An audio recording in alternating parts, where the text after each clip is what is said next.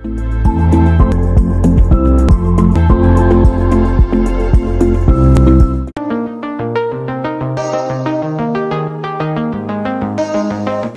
సమరం హెల్త్ ఛానల్కు స్వాగతం. సమరం గారు రచించినటువంటి నిత్య జీవితంలో జెనెటిక్స్ పుస్తకంలో చర్మాన్ని వెండి పొలుసులుగా మార్చే చర్మ వ్యాధి సంతానానికి కూడా వస్తుందా అనే అంశం గురించి తెలుసుకుందామా? సునీల్ తండ్రికి ఒక మొండి చర్మ వ్యాధి ఉంది. తండ్రికి ఉన్న ఆ చర్మ వ్యాధి తనకి ఎక్కడ వస్తుందో అని సునీల్కి భయం లేకపోలేదు. అయినా తాను చాలా శుభ్రంగా ఉంటాడు కనుక చర్మ వ్యాధి రాదు అని ధీమాగా ఉన్నాడు. ఎంత ధీమాగా ఉన్నా సూటు బూటు వేసుకునే సునీల్కి ఆ చర్మవ్యాధి వచ్చేసింది. గాభరాగా డాక్టర్ దగ్గరికి పరిగెట్టి ఎంతో శుభ్రంగా ఉండే నాకు ఈ చర్మవ్యాధి ఎలా వచ్చింది అని ఆశ్చర్యంగా అడిగాడు. అంతా పరీక్ష చేసిన డాక్టర్, నీ ఒంట్లో ఈ చర్మవ్యాధి పుట్టుక నుంచే దాగి ఉంది. బిగుతుగా పెట్టుకునే నీ నడుం బెల్టు వ్యాధిని బహిర్గతం చేసింది అన్నారు. వ్యాధి వచ్చిన దానికంటే డాక్టర్ అన్నటువంటి మాట మరింత ఆశ్చర్యాన్ని కలిగించింది. సునీల్కి గాని అతని తండ్రికి గాని ఉన్న వ్యాధిని చర్మంపై వెండి పొలుసు వ్యాధి అనవచ్చు. అందరి శరీరాలు తెల్లగానో నల్లగానో లేక మధ్యరకంగానో ఉండే కొందరి శరీరం మీద వెండి పొలుసుల్లాగానో మచ్చలు అక్కడక్కడ ఏర్పడతాయి.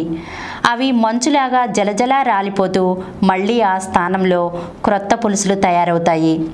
ఈ రకంగా చర్మంపై వదలకుండా తయారయ్యే వెండి పొలుసు వ్యాధిని వైద్య భాషలో సోరియాసిస్ అంటారు. ఒక విధంగా ఒకపాటి దురద అనే అభిప్రాయంతో దీన్ని గ్రీక్ భాష నుంచి దురద అనే అర్థం వచ్చేటట్లు సోరియాసిస్ అనడం జరిగింది. కానీ నిజంగా చూస్తే ఆ వెండి పొలుసు చర్మవ్యాధిలో దురద ఉండనే ఉండదు. ఈ వ్యాధి సూది మొనంత తెల్లటి చుక్కలు అక్కడక్కడ ఏర్పడటంతో మొదలవ్వచ్చు.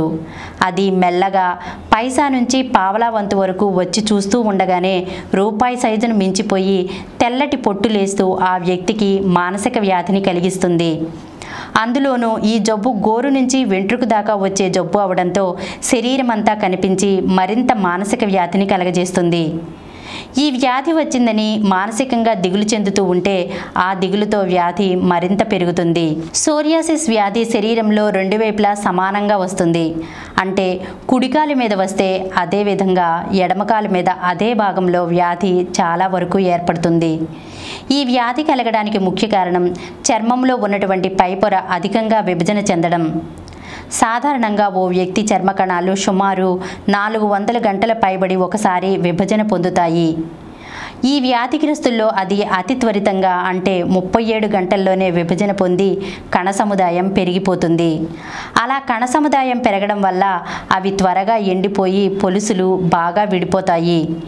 వీరి చర్మంలో పిండి పదార్థం తయారవడంతో పాటు మాంసకృతుల్లో కొన్ని మార్పులు, ముఖ్యంగా కొలాజిన్, కెరాటిన్లో మార్పు ఏర్పడుతుంది. చర్మానికి రంగునిచ్చే మెలానిన్ పదార్థం తయారీలో తేడా ఏర్పడి తెలుపుదనం అధికం చేస్తుంది.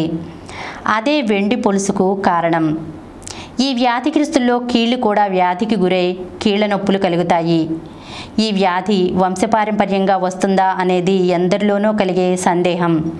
ముఖ్యంగా ఈ వెండి పొలుసులు ప్రస్ఫుటంగా కనిపిస్తాయి కనుక ఆడపిల్లలకైనా మగపిల్లవానికైనా ఒక సమస్యగా పరిణమిస్తాయి. అదీకాక 100 మందిలో 2కి ఎంతో కొంత ఈ చర్మ వ్యాధి వచ్చును. కొన్ని కుటుంబాలలో ఈ వ్యాధి వంశపారంపర్యంగా సంక్రమిస్తూ సంతానంలో ఎక్కువ మందికి కనబడుతుంది. ఈ వ్యాధి వంశపారంపర్యంగా సంక్రమించే లక్షణం కలిగి ఉన్న కొందరిలో మామూలుగా బయటపడకుండా దాగి ఉంటుంది. ఇలా వ్యాధి దాగి ఉన్న వారికి శరీరం మీద ఎక్కడైనా ఎక్కువ కాలం ఒరిపిడి కలిగినా, దెబ్బ తగిలినా, చేతి వాచి గట్టిగా పెట్టుకున్నా, నడుము బెల్టు బిగించి కట్టుకున్నా వ్యాధి బయటపడటానికి కారణమవుతాయి. ఇంతవరకు జరిగిన వైద్య పరిశోధనలో ఈ వ్యాధి ఉన్నవారి క్రోమోజోమ్లో ఏ జీన్ ఇందుకు కారణమైంది స్పష్టంగా తేలలేదు. అయితే కొన్ని ప్రాంతాలలో కానీ కొన్ని కుటుంబాలలో కానీ బలవత్తరమైన శారీరక వ్యాధి సంక్రమణగా గుర్తించడం జరిగింది. కవలల్లో, ముఖ్యంగా ఒకే అండం నుంచి ఉద్భవించిన కవలల్లో ఒకరికి వెండి పొలుసు వ్యాధి ఉంటే మరొకరికి కూడా ఉంటుంది. ఒక వైద్య పరిశీలనలో ఈ వ్యాధికి సంబంధించిన 35 మంది కవలల్ని పరీక్షించగా వారిలో 22 మందికి ఈ వ్యాధి కనబడింది. ఈ వ్యాధికి కారణభూతమైన నిర్ణీతమైన జన్యు పదార్థం ఇంతవరకు గుర్తించలేకపోయినప్పటికీ విభిన్న జన్యు పదార్థాలలోని మార్పులు ఈ వ్యాధికి కారణమని శాస్త్రజ్ఞులు అభిప్రాయపడుతున్నారు. వెండి పొలుసు చర్మ వ్యాధి విషయంలో వ్యాధిగ్రస్తులు కానీ వారి సంతానం కానీ కొన్ని జాగ్రత్తలు తీసుకుంటే వ్యాధి అంతగా ప్రకోపించదు. వీరు దెబ్బలకు గురి కాకుండా చూసుకోవాలి. చర్మాన్ని శుభ్రంగా ఉంచుకోవాలి. ఎండకు ఎక్కువ గురి కాకుండా జాగ్రత్త పడాలి. అలాగే బిగుతుగా ఉండే చేతి వాచి, నడుం బెల్టు, బూట్లు పనికిరావు. నైలాన్, టెర్లిన్ బట్టలు వ్యాధిని మరింత బహిర్గతం చేయగలవు. అందువల్ల శుభ్రమైన నూలు బట్టలు, మెత్తనైన పాదరక్షలు, వదులైన బట్టలు వాడడం మంచిది. ఈ వ్యాధి ఒరిపిడి కలిగిన దెబ్బ తగిలిన ప్రాంతంలో కొద్దిగానే కనబడిన శరీరంలో ఇతర భాగాలలో విస్తృతంగా వ్యాపించడానికి అవకాశం ఉంది. కొందరిలో ఈ వ్యాధి కాలి గోటి నుంచి మొదలై తల వెంట్రుక దాకా ప్రాకి శరీరమంతా చిట్లి తెల్లటి పొట్టు రాలుతుంది. ఈ వెండి పొలుసు చర్మ వ్యాధి కొందరిలో దానంతటదే తగ్గిపోయి పూర్తిగా మాయమైపోవచ్చు. మళ్ళీ ఆ వ్యాధి వారికి కనబడకపోవచ్చు. ఇది ఇలా ఉండగా కొన్ని వైద్య ప్రక్రియల ద్వారా ఈ వ్యాధిని తిరుగుముఖం పడేటట్లు చేయవచ్చు. అటువంటి వైద్య ప్రక్రియలో ultraviolet, హైపోప్రెన్లివ్ ointment, folic acid suppressants ముఖ్యమైనవి. ఈరోజు ఎపిసోడ్లో చర్మాన్ని వెండి పొలుసుగా మార్చే చర్మ వ్యాధి గురించి తెలుసుకున్నాం కదా. మరికొన్ని ఆసక్తికరమైన విషయాలను తెలుసుకోవడానికే మా ఛానల్కు సబ్స్క్రైబ్ చేసి మా వీడియోస్ని ఎప్పటికప్పుడు వీక్షిస్తూ మరింత విజ్ఞానాన్ని పొందగలరని ఆశిస్తూ thank you. Please download Samaram multi-channel app and watch your favorite channels from your mobile. App available on Google Play Store and subscribe to the channels. మరిన్ని కొత్త వీడియోల కోసం మా ఛానల్ కి సబ్స్క్రైబ్ చేయండి.